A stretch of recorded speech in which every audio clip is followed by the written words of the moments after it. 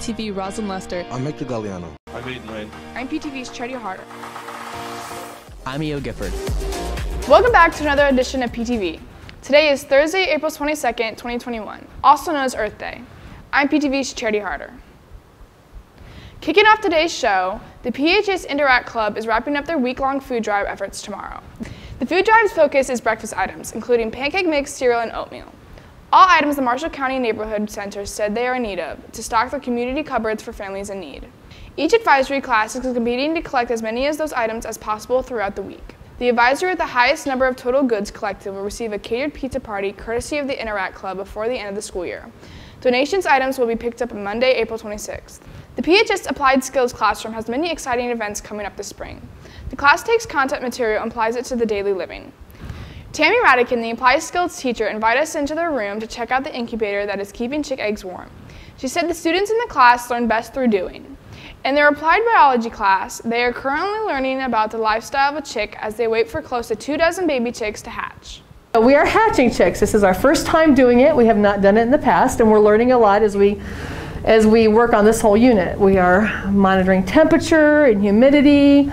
We're watching, we have a countdown calendar, so we're pretty excited about it. The 2021-2022 PHS class officers and student council members were announced late last week. The names you see on your screen are the students who were chosen as representatives for each of your class. These students will be providing a voice for their class and will take part in various events representing Plymouth High School. Each officer provides a crucial role for their class and will be working with administrators on school activities such as themes for next year's Spirit Week, for example. All class representatives are final besides the class of 2025. Those names will be announced at a later date. Teachers work tirelessly for the students not only by teaching but also preparing students for life beyond the classroom. If you're a student, you can help recognize your teacher's hard work by sharing how much you appreciate them. All you have to do is email the National Family Partnership, also known as the NFP, by April 30th, and tell them who your favorite teacher is and why.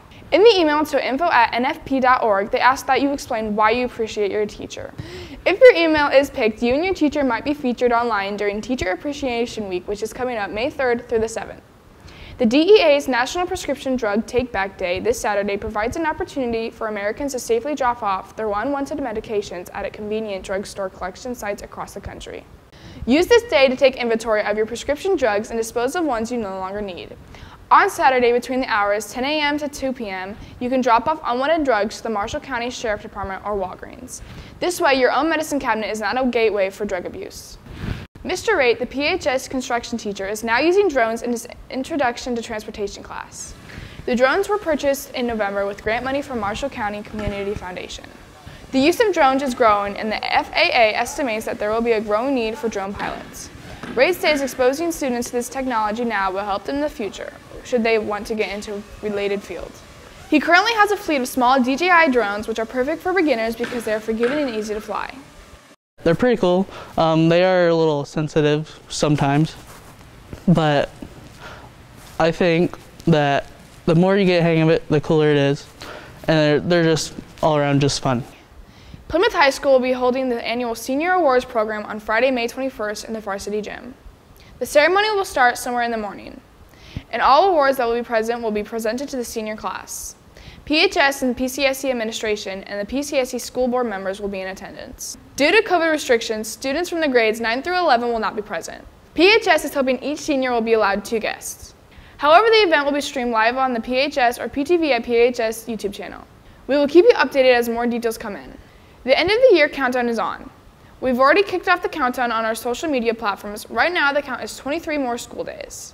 Lots will be popping up, so make sure to check your email. One thing you may have missed, seniors in the cap and gown pickup day is Tuesday, April 27th.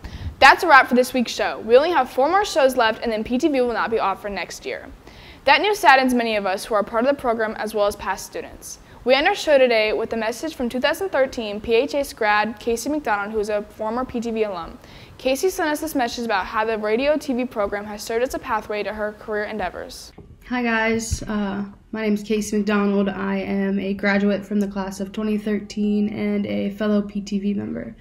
I was deeply saddened when I heard that PTV was being canceled because it basically started, my career. Since graduating from Plymouth High School, I received my bachelor's from Indiana University South Bend in mass communications.